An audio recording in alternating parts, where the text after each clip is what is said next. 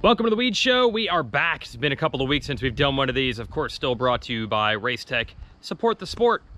Sounds like a lot of people are actually doing that right now. A lot of dealerships and parts suppliers have told me that more people than ever are buying stuff, including motorcycles and gear and parts. Finally, time to go riding, because I think you can fit riding into social distancing. I know I can. Jason Weigandt here at Racer X, going riding today. That's my guy Lane. Our bikes are here in this little area we got to ride in the woods. We're not getting close to anybody else, but I've got more time on my hands without any races on weekends, so why not get some riding time in? And hopefully you're doing that too, or if not, that's fine. Everyone has their decision on if it's safe to ride or not right now. But there is light at the end of the tunnel if all you want to see is professional racing to return on weekends. Now, the last time I did one of these shows, we were in the absolute depths of doom and gloom, not just because the coronavirus news was obviously not good, but because there wasn't enough news. We didn't know, was this gonna go on for months? How many people were gonna die, literally? What kind of impact would this have on the economy? Uncertainty was the absolute worst part. We knew the news would be bad, but we just didn't know, was it falling off a cliff level? Was it falling down stairs level? Or was it just, I think so at one point they called it a V-shaped recovery, where you would just go right over it, almost like clearing a double. So for a few weeks, I didn't know how to interpret anything. I'm not a scientist, and I'm not a real journalist. I just cover motorcycle races for a living. And what I did not want to do is what a lot of people do, which is just determine that things were going to align themselves exactly with what my worldview is. That seems to be what most people do. You just decide the truth is whatever you want it to be, which is not the way it actually works. Sometimes the news isn't what you want to hear, and it isn't good, and that doesn't mean people are lying. It just means it's not good. But there's my guy Lane. He's pumped up. Why? Because we got a dirt bike right here. I got my dirt bike right here, and this is our little woods track. We'll go hang out. You want to ride more? He doesn't know. He's stuffed his face with goldfish right now. But we can finally see a little bit of light at the end of the tunnel, and we can finally not just have this full-centered unsurety of what is coming next. Because now, about a month into this, we're starting to see some ideas of opening the country. We're starting to see some flattening of the curve. Maybe the worst is behind us. Now, that still leaves the residual damage that we'll have to the country after all this, but I'd rather deal with just the residual damage than worrying about the now and the then. Now we're maybe just focused on the then. And specifically in the racing industry, there have been some breaks. First of all, earlier this week, there was a group to meet to try to figure out how to get Lucas Oil Pro Motocross to actually happen in June, when they had announced. They're turning over every rock and every stone. Like, not these ones. This one would be tough. It'd be really tough to turn that one over.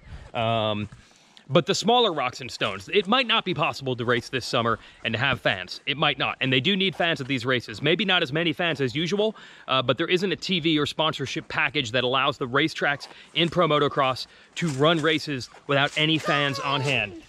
A cone. Yeah, they're turning over rock, stones, and cones. Now, you're going to hear about the NBA and the NFL and Major League Baseball trying to run fanless events. They have massive TV deals. They can afford to do that because TV without fans will still pay for enough of the revenue operating costs. Pro Motocross a little different. So folks behind that series are worked super hard to try to figure out, is it possible to run a race with some form of social distancing? Certainly not today's form, but maybe by the time you get to June and July, the regulations won't be quite as strict. They're not going to be gone, but maybe they can work within those guidelines. So they're thinking of everything, both from the athlete's point of view, as far as like, how could sign up be done without touching anything, and the fans' point of view, as far as how few people you could line up if you had a big field like this. Maybe you just have 5 people here, 5 people here, 5 people here, and spread them out. They're just trying to put every option on the table. No guarantees it's going to work, but it is encouraging to know that they're at least trying. They're not just sitting back and waiting and hoping that a magic wand gets waved. They're trying to sprinkle some magic dust on their events, so that's encouraging. Will racing return? I sure hope so, but I'm not sure. But it's a whole lot less dire of a situation. I really think a couple of weeks ago I thought there was no chance, and now there is. You're telling me there's a chance. And then even better news, last night. We thought the schedule would end up being, if Lucas Oil Pro Motocross comes back, they race June, July-ish through the beginning of September, and then Supercross would slot in after that. It sure seemed like the months of April and May, there was no chance anyone was going to do any type of racing. I got to do a video. Oh, hey, Supercross has been turning over rocks and stones as well. You might not pay attention to stick and ball sports, but Major League Baseball came up with this plan of having a whole bunch of games in Arizona. Why Arizona? A lot of teams have spring training down there. So there's a bunch of not quite Major League level, but good baseball fields. And since they're not going to be able to have fans anyway, it doesn't matter if the stands aren't huge. But there would be enough fields to have every Major League team all play their games in Arizona, and they can quarantine them and they can keep them all in one hotel room, a bubble, as they call it. Which one is gonna win? We will race anything, man. So baseball had this idea. Suddenly Supercross has a very similar idea. I don't know if this is where the idea came from, but it sounds similar. What if we went to State Farm Stadium in Glendale, Arizona, where we already raced round 4 of the 2020 championship, and raced a whole bunch of races there, and maybe the climate is now opening back up to maybe race in May and June, which was the original plan, and then that was impossible, and now maybe it is possible. So we have heard there was a meeting with teams Friday night, so this is, I got a couple sources on this. There absolutely was a meeting floating the idea of could we go racing probably like mid-May to mid-June and get all 7 rounds of Supercross in. It's not a guarantee it's gonna happen, but I wouldn't think you'd start this exploratory thing if you knew there was absolutely no chance. So there is a chance that Supercross not only gets the races in, but gets them in earlier than the fall that they thought they were gonna have to wait for. And that's also good because it means Supercross would naturally end before Motocross, which is the way it's supposed to go. And I do believe Supercross can run without fans. They're not gonna bring in a ton of money, but they'd rather run 7 races without fans than no races at all. I'm not sure exactly how the economics of that work out, but certainly you're saving a whole bunch of money if you just work in one stadium for all 7 rounds. You're not flying people in and out, and you're not trucking dirt in and out and all that. I don't know how logistics would work as far as the riders. Baseball says the players are gonna go to a hotel and not even move. You're in a hotel or a baseball stadium and nothing else, and we're gonna test every day. Quarantine, COVID virus test. You know how Supercross riders are. They like to do a different type of testing. They want to leave the racetrack area and go back to their test tracks and ride. I don't know if that's going to be allowed or not, but let's be honest.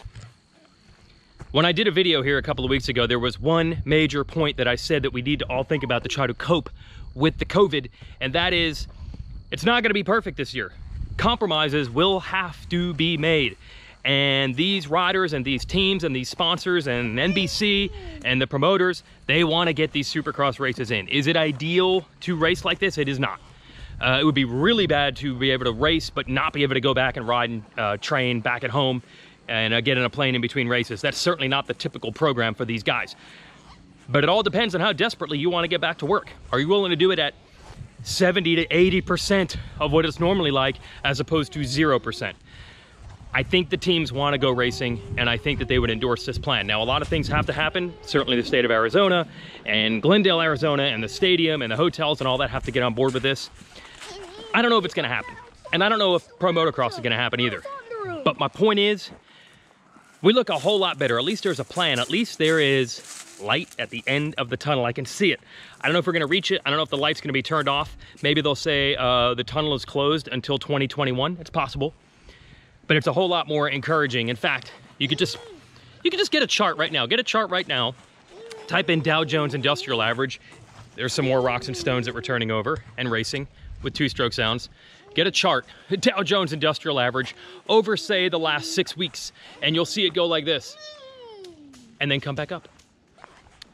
We now see some semblance of normalcy coming back. It's the new normal, but it's a whole lot more normal than just being locked in our houses and not being allowed to work, or in this case, race. So that's all encouraging. It's starting to edge back up, just like that Dow Jones Industrial Average. It's almost like the perfect graphic to describe our collective conscience through all of this.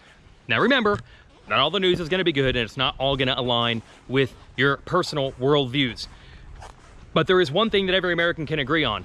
The closer we can get to normal, the better we will all feel. We have to manage that, of course, with health and safety. So we have to respect how easily coronavirus does transfer. And yes, the fact that people really do die from it. We have to respect that. How well can they balance these two things? At least the conversation has turned to how can we do it, as opposed to no, no, no, no, no, we can't do it, which is, I think, the way everybody felt just a few weeks ago. Man, when we get back to racing, like I said, even if it's a compromise, even if it's not perfect, it's gonna feel so good to have even some semblance of the new sense of normal. But in the meantime, I found some silver linings. Shh, don't tell everyone. I love going to races on weekends, but I have enjoyed spending some weekends at home, going riding with my group. Don't tell anybody that I've enjoyed some of it. Now get back to your fun life on weekends where you've got less to worry about internally and more to worry about externally. Try to make the most of it. For as long as we're locked up in our houses, we might as well try to enjoy it. Good? See you next time.